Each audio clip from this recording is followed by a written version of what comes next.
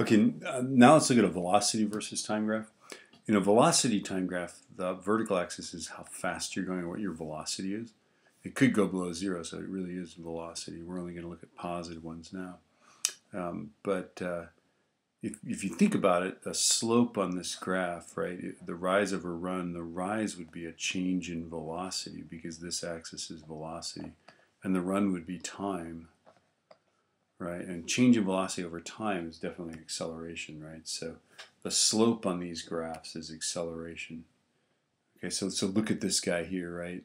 Our initial velocity is 2, the final is 4, right? And it took 5 seconds to do that, right? So we could say, 4 equals 2 plus a times 5 and come up with it. It's 0.4 meters per second squared, right? I'm using v equals u plus at.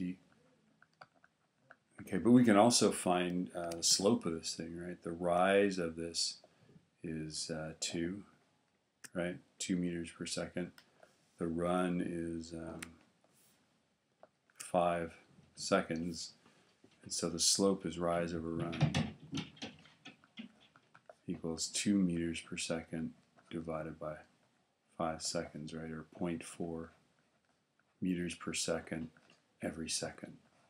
So slopes are accelerations. That's not a fast acceleration.